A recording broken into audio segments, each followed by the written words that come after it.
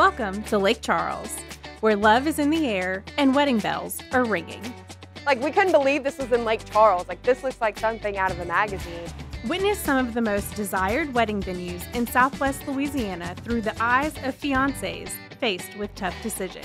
First I was surprised, but then it's like, okay, I can definitely see us being back here on that special day. Choosing between locations as unique as the love stories that unfold within their walls. I love, like, the natural light that comes in. See why Southwest Louisiana is the perfect setting for couples to start their happily ever after. Wow, it's so pretty. It's awesome. Join their journey as they say yes to the venue. Lake Charles couple Grant Kelly and Eloise Grant are searching for the perfect wedding reception venue. Having already toured 2 venues in Lake Charles, the couple continues their search in Moss Bluff as they stop by Enchanted Elegance, a multi-use event center with a picture-perfect outdoor scene. Oh, wow. Hi. I'm Ashley. Eloise. Nice to meet you, Ashley. Grant. Welcome to Enchanted Elegance. Thank you. So this is my venue. We have it set up for a birthday party right now.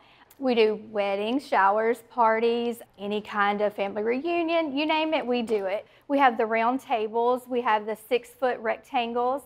I also have cocktail tables, but they're not in here right now. We have access to the 2 TVs. They're 70-inch smart TVs. You can do slideshows, post pictures, things like that.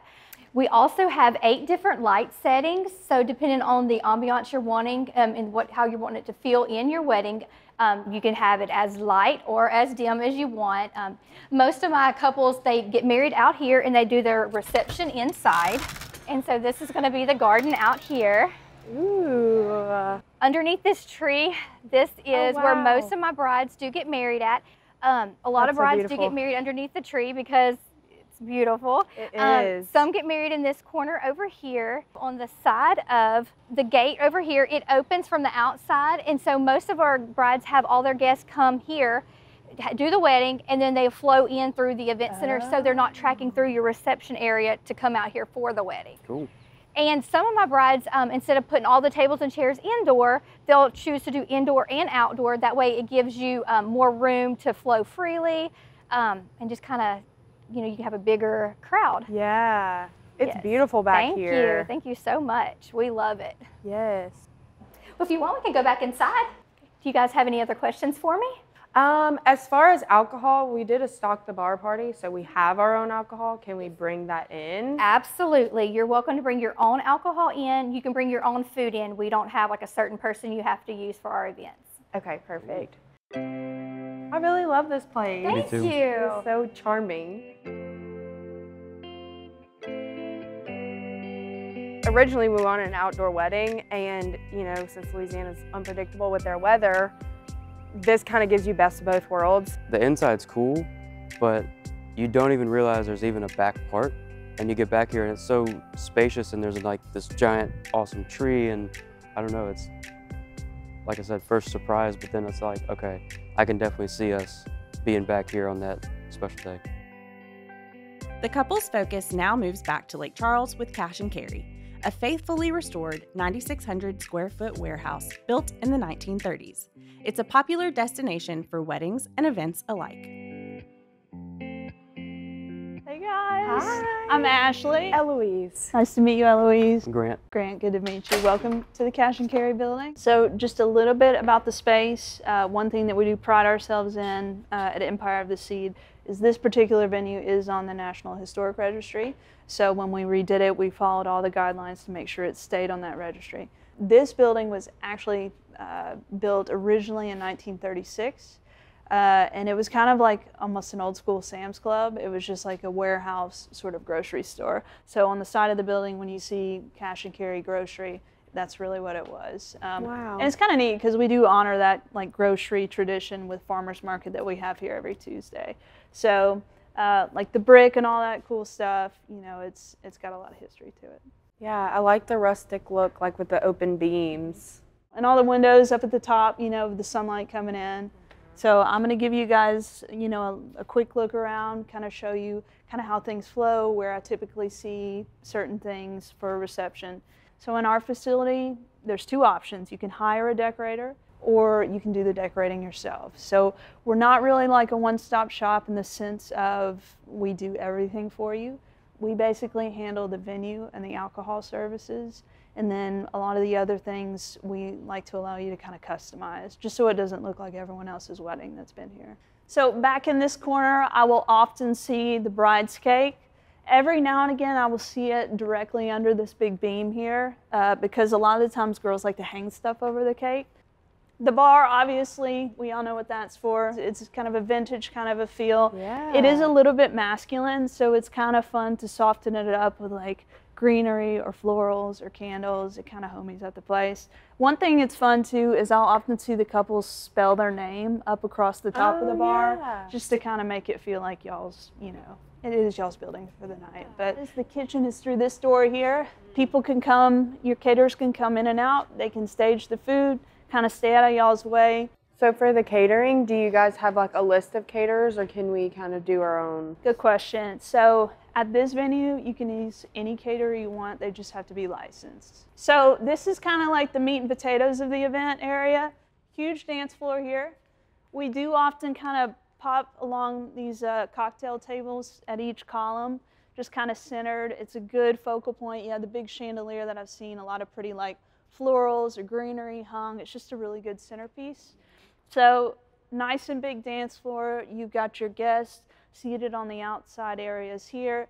If y'all want, we can go back and look at the bridal suite area. We do have a bridal suite that's included in all the pricing. This is the bridal suite area. So beautiful big mirror here. You've got floor to ceiling mirrors over there. You've got a big hook for your dress. You've got hanging racks here. So I am really big on just having a place that you can hide for a minute. So you can get ready here if you want to, but you don't have to. Yeah, yeah. This is very nice. I didn't even know this was like a lot of here. People don't. Yeah, it's funny. A lot of people don't. We kind of hit it well. So we also have a new outdoor space that we just added. We had a lot of brides ask for it. So we were able to construct it and complete it this year. We're really proud of it. What I see most often in this space, I've seen people set it up for like a specialty bar area. I've seen people set it up for like yard games, like washers, or, you know, like fun kind of cheeky things, and just overflow, you know, seating, smoking. You could do some bar high tables in here, just some fun stuff. Yeah, I love this part. This would be cute to like, remember we talked about like having couches and rugs and stuff, like a little sitting area. That'd be very cute. And I'd love to see it. a cigar bar. And cigar bar. Yep, we've talked That'd be about cool. having that out here too. That would be awesome out here.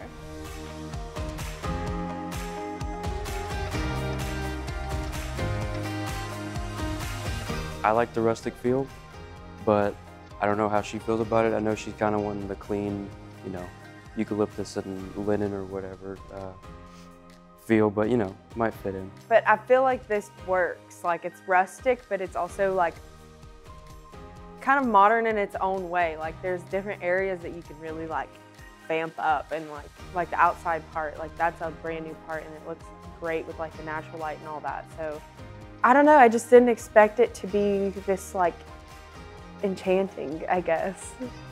Grant and Eloise now move on to the final and most unique venue, the stables at Les Bocage. The state-of-the-art equestrian facility doubles as an event center with a spacious event barn, a 20,000 square foot arena, and a beautifully landscaped courtyard. Hi, my name is Lisa. Eloise. Grant. Hi, nice to meet you Hi, me guys. too. This is the stables at Les Bocage. So this is the barn where you can have a wedding, reception, or any type of event that you guys are looking to have. Do you guys want to take a look? Sure. This is beautiful. Well, thank you. Let's open one of these. Wow. So people use this as like a reception space? Yes, and you guys could put tables, you guys could use it for, you know, like a vendor, a photo booth, anything that you guys, you know, would like to use it for. Okay, wow. And it's just like you can kind of use any Yes, stall and that you have want? all the stalls, correct. Okay. Yes, ma'am. Wow. This is so different. Yes, I love it. So we're going to walk like to the middle. I would probably recommend maybe doing horse stall one of the wash stalls for a DJ or whatever you guys would like to do, possibly a bar. If you're doing a reception, most people, you know, will do some tables down the center aisle. You can line them up like on both sides, however you like. How do people kind of do it for like a dance floor or like anything like that? If you're going to do a dance floor, I would probably recommend doing the dance floor in the middle. You can also do the dance floor like on each side. We also have a courtyard where you guys, if y'all want outside, you know, we could do a band, or you guys can stay outside also.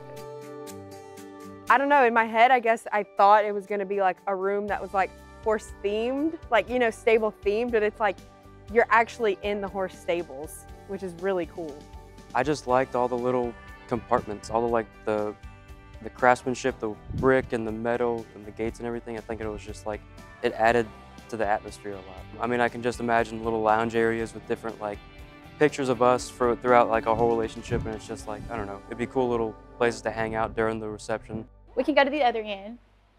And these are actually the wash stalls, but if you guys want to do a bar or you know, anything like that, you guys could use this for a bar. Yeah. You could also have a DJ in here if y'all want to do that. And then we can walk to the end if you guys want to look.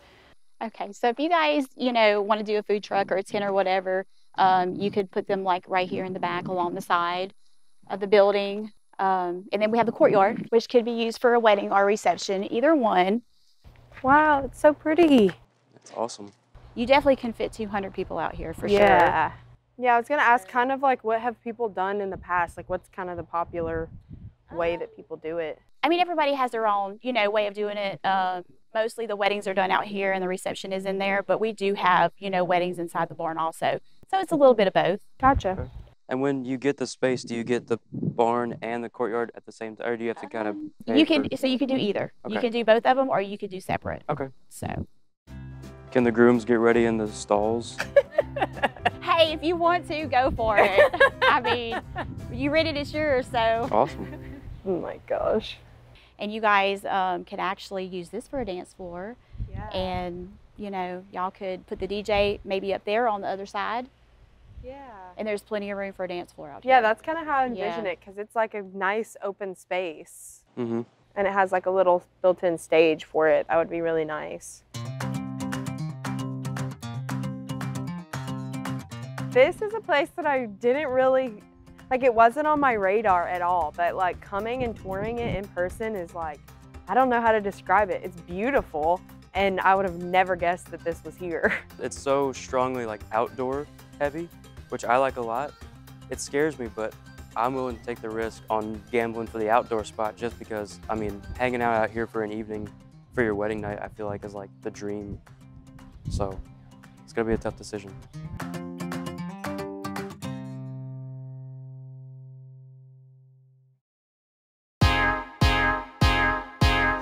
On the final, say yes to the venue.